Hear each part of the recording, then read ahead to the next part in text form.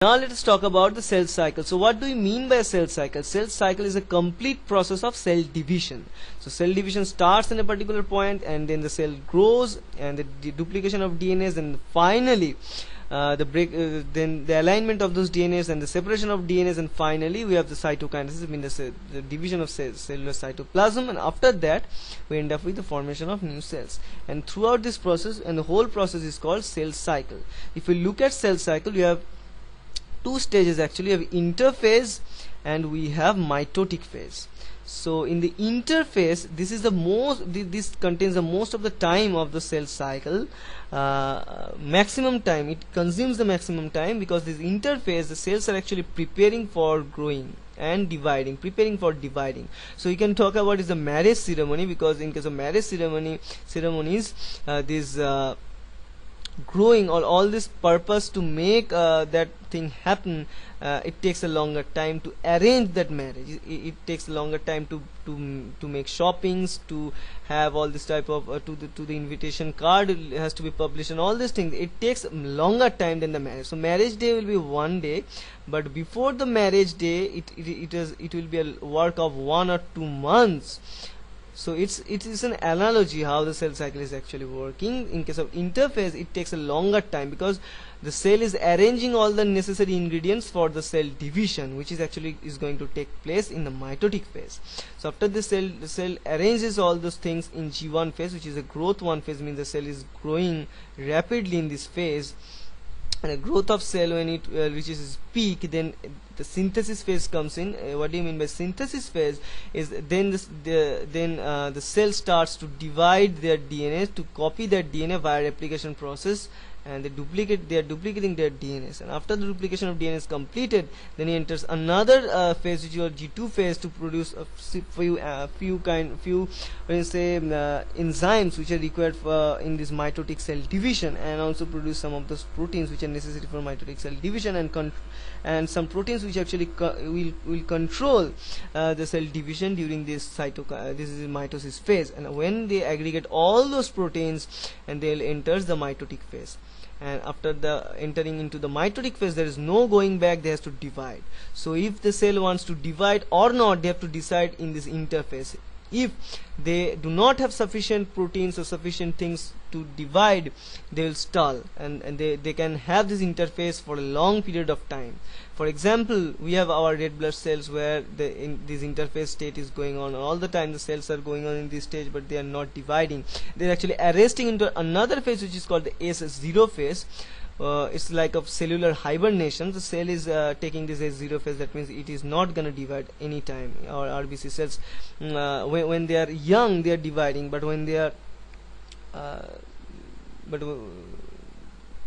so when they are young, dividing, but when they are adult, in adult state, they are not dividing anymore in this case. Okay. So they are producing from different set of cells via the cellular morphogenesis. Okay, now let's talk about the mitotic phase. So in the mitotic phase, we have 5 different sets of phases that's gonna make the cell divide. So all those cellular events that can be purely visible via the light microscope is done in this mitotic phase. So all those nucleus arrangement, the gone of the nuclear membrane, and the arrangement of chromosomes in the center plate of a cell, which we call the metaphasic plate, and after the metabolic formation, the division, all these things taking place in the mitotic phase. So if you look at this mitotic phase, we are talking about 5 distinct phases. So what are these 5 phases? We have prophase, we have prometaphase, we have telophase, anaphase, and cytokinesis. Okay, so what we have prophase, we have prometaphase, second, third is the metaphase, and fourth is the anaphase, and fifth is the telophase, and this is the part of this mitosis meiotic division. Actually, we call it the meiotic division. In this meiotic division, in the first division, we call the prophase, and this prophase we are seeing here, this is a real picture of all the cells which are going through the cell cycle or cell division. This is a schematic presentation. What is going, what is the importance of these phases in this prophase stage, which was the first visible state. What is going on, this nuclear structure, actually this nuclear membrane structure is actually going to be fade. Okay, so this nuclear envelope is going to be vanished, it is degraded by some enzymes.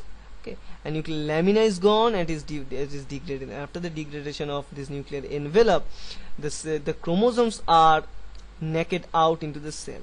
So this state has to become in case of every eukaryotic cells, though we have the nuclear envelope. In case of bacterial cells and many protist cells, they do not have this nuclear envelope, so they do not have to go through these steps, so they have only the release of those chromosomes together. So in this prophase, what we are doing, we are actually deleting this nuclear envelope and aligning those chromosomes together. And another very important thing is going on, the formation of ester. What do you mean by the formation of ester? Is the microtubule reaction of this microtubule organizing center. So remember, we have only one microtubule organizing center before the cell division, but in growth phase 2, this microtubule organizing center or centrioles is going to divide. So centriole is going to divide into two centrioles, centriole 1 and centriole 2, because they will be needed in the cell division. In the prophase, these centrioles are going to move towards the opposite pole of the cell. So they are going to move towards the opposite pole of the cell, and not only they are moving towards, but they are also producing microtubules. So what are the microtubules? As we know, microtubules are arranged together to make microtubule fibers, and they are rapidly dynamic instability. So we have positive ends there, we have negative ends towards the formation of that microtubule organizing center. So what is going on, so this is the positive side, this is the negative side. So I've drawn it wrong way. So in these negative sides, where we have rapid dissociation and rapid association in both things going on, so it is actually shrinking all the time. So it is growing and then shrinking, so growing and shrinking all the time. This growing shrinking phase is going on, and when it is going on, it is eventually going to attach with the centrosome or centrosome portion of these chromosomes. Okay, because as we know, the chromosomes are duplicated in this synthesis phase of interphase, and after the division, after the duplication of those chromosomes, the chromosomes has to be attached with this spindle fibers. So when it attaches with the spindle fibers, they are actually arranging. So in this phase of pro-metaphase, they are not arranging properly, but they are trying to arrange themselves. So that is called a pro-metaphase. This is the earlier phase of metaphase, and in metaphase, these chromosomes are aligned in a perfectly manner, and they are aligned with the help of these microtubules. So as we know, microtubules has a positive end and it has a negative end, and in what you mean the positive end, it is going on to form, and negative end will be dissociating. So this growing and dissociating phase, it has to encounter with a special portion of this chromosome which we called a kinetochore. So what is a kinetochore? A kinetochore means portion which is really closer to the centrosome, where the microtubule attaches with the chromosome.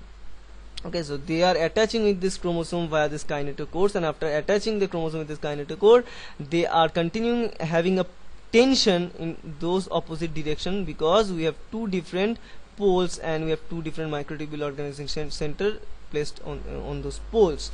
So what they are doing, they are always putting and pulling all those chromosomes in separate tensions, and when they have done or commit this tension in a higher plane, what they are doing, they are actually snatching those chromosomes and they are cleaving those chromosome joints, and they are separating the chromosomes from those kinetochore or centrosome regions. This is a very good example of that. So we are seeing in this green color, these are the spindle fibers which are fluorescent, fluorescite is in green color, and the chromosomes are colored in blue. So the green color spindles are actually attached with the kinetochore region of the chromosome, and they are pulling those chromosomes towards themselves, and finally they are pulling them outwards. And what is going on in this phase, the cell is going to have a stretched conformation. So what we have a simple cell like that in this metaphasic state. So on this anaphasic state, we have a cell like this. So how the cell and why the cell is elongated or stretched? Because of this spindle esters. What these esters does, we have different sets of microtubules, and we have actually these are the spindles arranged by microtubules to form them. So we have this different kinds of spindles. In normally the spindles which are attached with the kinetochore, we call them the kinetochore spindles, and we have different spindles which are not attached to kinetochores. They are facing towards the membrane of a cell. They are called the non-kinetochore microtubules, or they are called the astral microtubules. Those astral spindles are very important to make the structure of cell from this to this, because in this case we have this microtubule organizing center in both these cases, and what they are doing, they are actually pulling this microtubule organizing center towards the cell membrane, and they are continuing this pulling, and when they are pulling it, the cell is gonna elongate it or stretched. And cells have really elastic molecules and all this type of things, because cell membrane is really elastic in these situations, and they are really familiar with this situation, so cell will not be broken in this situation, so it will gonna divide. And after some time, as we know, a phase called anaphase occurs, and this anaphase phase, the chromosomes are divided from this kinetochore centrosome portion. They are taken out to different poles, and after the anaphase we have telophase. And what do we have in telophase? In telophase, these chromosomes are really again sets back to its earliest messy conformation, and they have all those proteins to arrange themselves like histone proteins in the case of us, and they are arranging, and the nuclear envelope or nuclear lamina is forming, and we are forming a new different two daughter nucleuses. And not only we are doing this, but also cytokinesis takes place most of the time along with the telophase. So also the cytoplasm is start to divide by making cleavage furrow. So what do you mean by cleavage furrow? It's a simplistic dramatic presentation of, we can say, that those binary fission. We have talked about that those unicellular organisms are going to divide, and what they're going to do, they are actually making a cleavage among those cell membranes. Okay, so again in this case too, these eukaryotic cells during the end of their mitotic division, they are actually making cleavages among these cell membranes, and after making those cleavages, they are gonna make crysts, and after that they are making the division. Okay, and after all this, we are having two different nucleuses and two separate cells with two different daughter nucleuses. Now let us talk about the mitotic spindle, because these are a very important part of the cell division, because they assure the attachment of the kinetochore with them, to make sure that the chromosomes will separate really good manner. Okay, so what we have here is a sister chromatids. So we have duplicated chromosomes here, so the sister chromatids out there. So the spindles are attached. So how the spindles will attach? So we have these chromosomes, and when we have this chromosome, we have an attachment side, we call it the kinetochore. In this kinetochore, it is attaching all the time. What do you mean by this? We have this tubulin proteins which are forming and releasing. So we have plus side, we have negative side, all these things going on. So this tubulin is going to dissociate, and new tubulins is going to form, and all this thing is going on all the time. And when it have this kinetochore attached to it, it is going to pull these things up, because a regular tension is going on, and these esters are helping them to separate uniquely, separate in an equal distribution. Because remember, we have a 23rd pair of chromosomes, so you need to separate those chromosomes really good manner.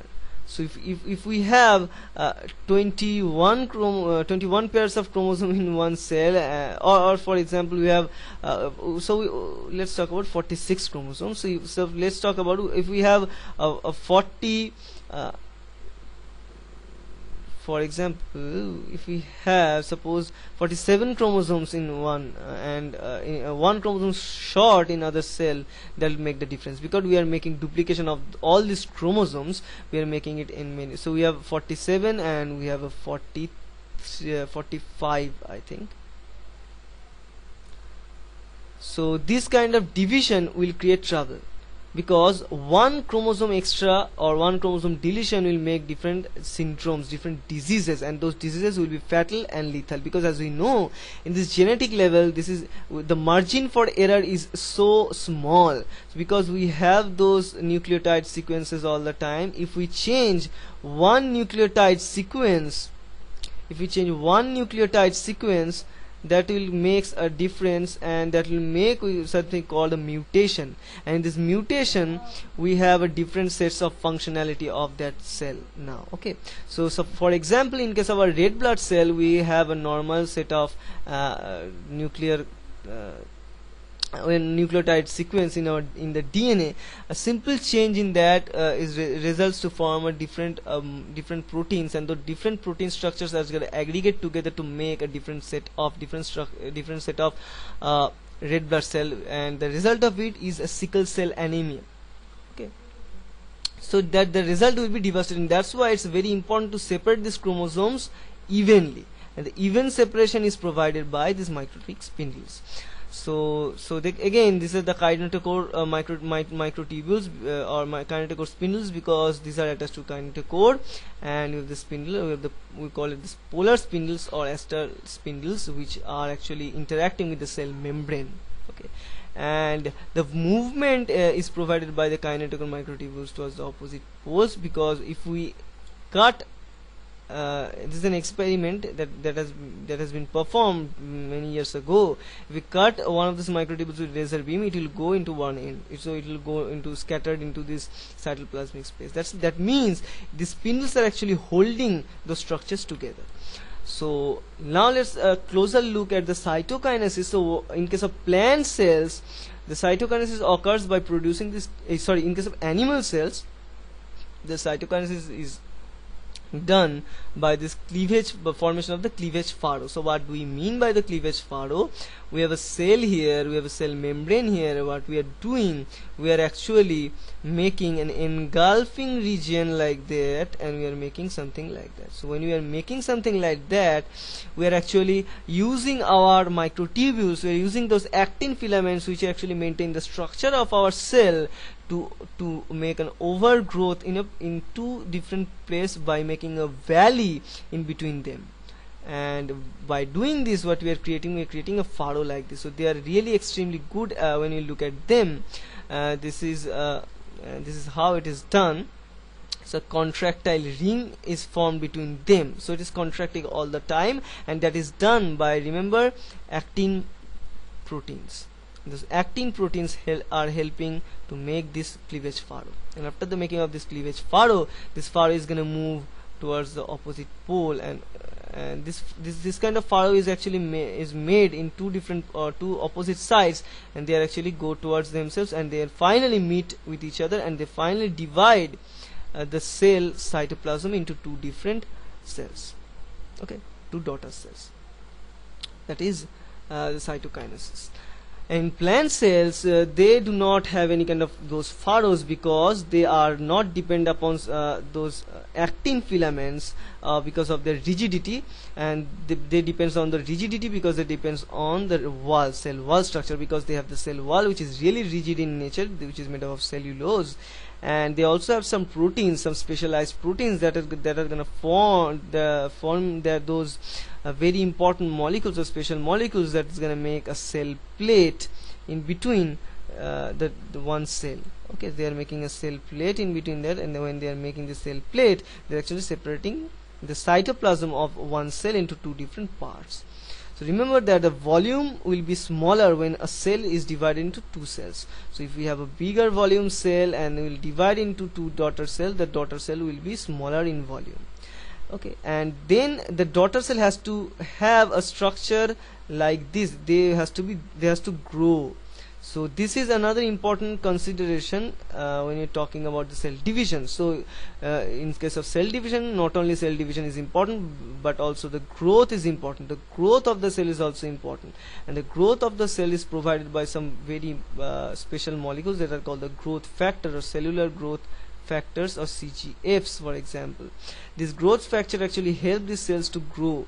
So what do you mean by a cell to grow? When a cell is growing, that means we are forming new cell membranes, we are forming different cell proteins. For example, we are forming actin filaments, we are forming microtubules which are actually make the cell to have a bigger structure. Okay, so why this cell is gonna divide? And it's another important question, that why this cell is gonna divide, because let me go here. So it's another illustration of the mitosis in plant cells. So why a cell needs to divide into this